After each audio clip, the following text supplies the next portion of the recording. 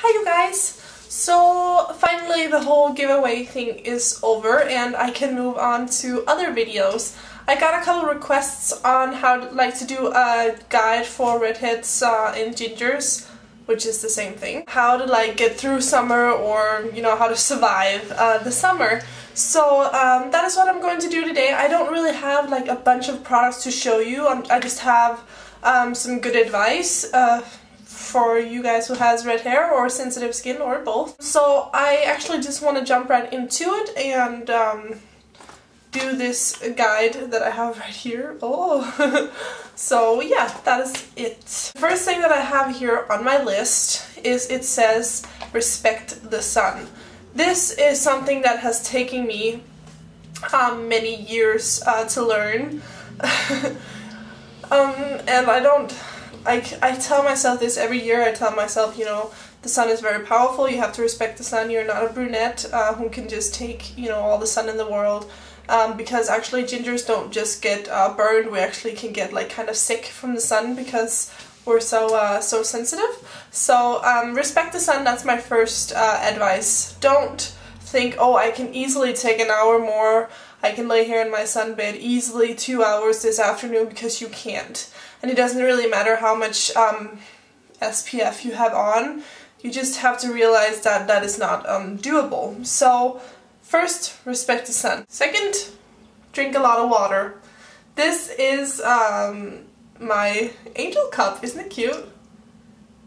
I love it so much. Okay, second is, there's a hair in here. Second is drink a lot of water, and you could say that the first two rules were actually kind of general for everything, but it's very, very important to keep you hydrated during the summer, because especially when you're sensitive, you can get kind of overwhelmed with the fact that suddenly, you have a sunburn.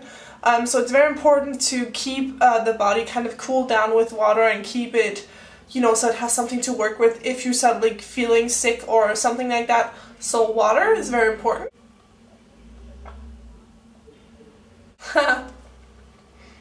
The next thing that I have to say to you beautiful redheads out there is, for God's sake, stay the f away from this. Excuse my French. Stay away from this. I love this brand. This has nothing to do with the brand, but this is what it is. Deep professional tanning oil. It has absolutely no SPF. It has nothing in it. This is pure death. We can't handle the sun to begin with, so if you put on sun oil, you'll just burn yourself, literally. I used this last time I was in California, and I used it once. I was out in 10 minutes and my legs literally had blisters on them, because I'm very sensitive to begin with. I'm very white, I'm not pigmented at all like other girls are. So I used it and I was sick for 4 days because this just burned me so bad. So for God's sake, please stay away from any sun oil. Leave it to all the beautiful tan people. This is not for us. It hurts and it will burn you almost to death, I was about to say. And yeah, no, no, no, no, no. Very important step in my guide. Okay, the next thing that I have is also about sunscreen. I think that a lot of us can relate to the fact that when you're a ginger and it's summer, everybody around you is tan, and it sucks, and you are just smothered in sunscreen, and you are as white as, well, as white as I am right now and whiter. Which it just blows. So a good idea, instead of using sun cream, is actually using sun spray. It absorbs into the skin much quicker. It doesn't leave you that white cast that looks so ugly, and you don't feel greasy for hours, which is also a big deal. And also, sometimes when you go into the pool, you have to reapply afterwards, and it's so much easier if you just have a spray. Also, water resistant is great if you know that you're going to be on a pool vacation. And then you also need very, very high SPF. I use Kids sunscreen because it's the one with the highest SPF, and it's the one that takes best care of sensitive skin.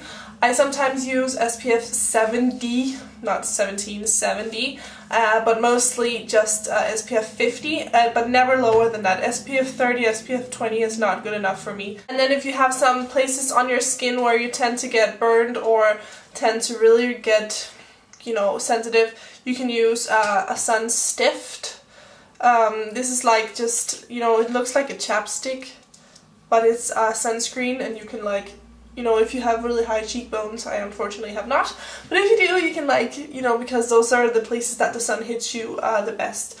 And also this can be used for your lips, because actually you can get sunburn on your lips, and chapstick is not enough. You need something. This has SPF 30 in it, but you can get them higher as well. This is just the one I have.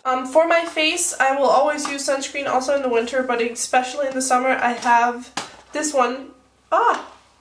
I have this one right now that I've showed you before, which is Ole Henriksen. It has SPF 50 plus in it, and I love this because it is a solar active complex, so it really goes and protects your skin. Great, I love it so much. So this one is actually just designed to also be great under makeup and stuff, and it's really nice and creamy and moisturizing, so this is a really good one for the face. But the higher the better, always the higher SPF the better. Then there is the question of after sun. When you come out of the sun, and if you have gotten a sunburn, it's very important to take care of your body. I know that the brand in America that's called Banana Boat, which is an awesome brand, and also this brand Hawaiian Tropic, not this one, but Hawaiian Tropic makes the most amazing after suns. I have used this one from Hawaiian Tropic, which is, it has shimmer effect. It's so beautiful. I love it. As you can see, it's like super shimmery and it highlights your body, but this is actually a coconut mica minerals sun moisturizer, like an after sun moisturizer, and this has helped me really nice because it's cooling as well when you're like feeling, because you've been out in the sun all day. So definitely use after sun, use oil. I also use coconut oil. Just, this is not like an after sun, but it's moisturizing, it's caregiving, it's filled with vitamins, so it's really important to feed your skin when you've been out in the sun all day. Also aloe vera. Just raw aloe vera is some of the best you can put on, and it's something that you should always have with you, and I think it's very important, even though you don't feel like you're burned or anything, always put on after sun aloe vera or some kind of like oil when you go to sleep. Also olive oil is really effective because it makes you soft, but it also feeds your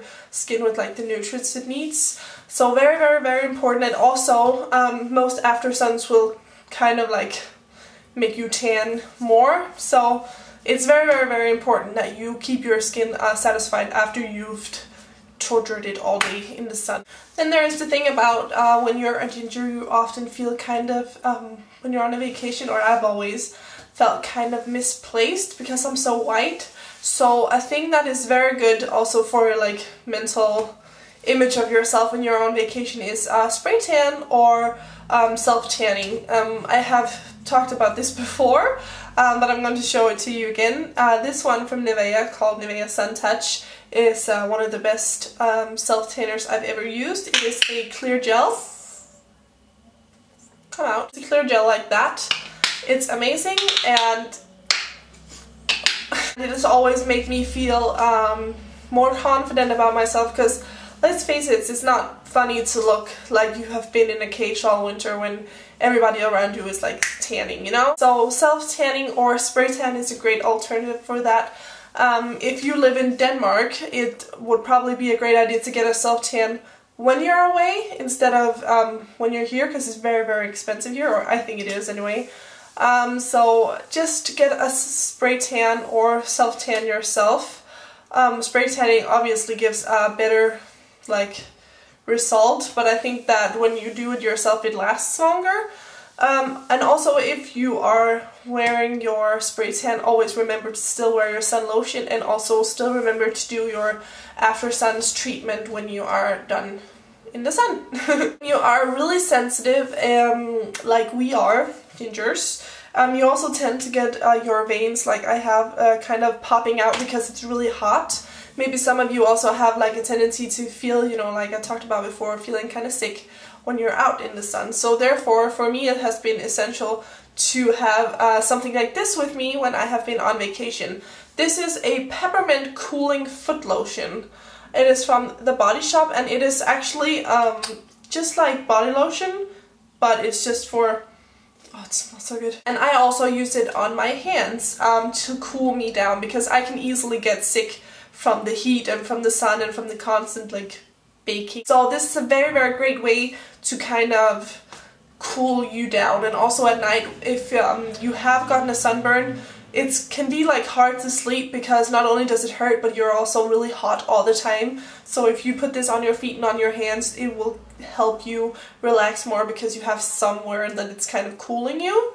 So this one was from the Body Shop, and it is called Peppermint Cooling Foot Lotion. Essential for my vacations. I love this. And then the last advice that I want to give you guys is that in your skull, where is it? Right here. As you can see. Right here where your hair is parted, and this doesn't really matter if you have a ponytail, but if you, like me, have your hair like this most days in the sun, it's very, very important to put oil-free, very important, oil-free sunscreen on your skull here. And then you can go over it with like dry shampoo so your hair won't be greasy. But trust me, this actually burns also, because this is also skin, and this is even maybe more sensitive because that never almost hits the sun. So that's very important too, that you keep your skull happy and be very gentle with it when you wash it and stuff like that in the summer, because it can get very damaged, and it can also like leads to like what is it called? Scales. I think it's called scales in English. Skill in Danish. So you get those little flakes in your head. So that's also very important to protect that as well. So, whew, I've been talking a lot. I hope that you are still here, and I am done now. This will be my ginger's guide. This is all the tips and tricks that I have taught myself being a redhead, and I still have tons more to learn. If while I live in the United States, find out somewhere, I will share it with you, because then I will actually be out. I'll actually be disposed to the sun like all the time, so I'll probably learn more over there. So I hope that this helped you and helped you girls that asked me to do this video. Please, again I have to say, please stay away from sun oil. It was such an ugly experience. I was burned for days and sick, and oh no. And by the way, this kind of sunscreen, this is almost ruined now, but it is a tan intensifier. It has SPF 15. Don't use it, please. Just be wise. Be wiser than me. Don't use stuff like that. Listen to me, it hurts. So that was my ginger's guide. I hope that you guys really enjoyed it, and I hope that you guys will have a great summer, and that you will have a little bit more of a clue how to really protect your skin and be really gentle to it, because it's way easier to ruin pale ginger skin than it is to ruin tan brunette's skin. So please keep that in mind, because you really have to be good to yourself. And plus, I hate to say this, but it's also easier for us to get skin cancer than it is for other people, because we're so sensitive. So please keep in mind all that when you go on vacation, and keep yourself protected. So I hope that you'll have a great summer, and I will talk to you guys soon.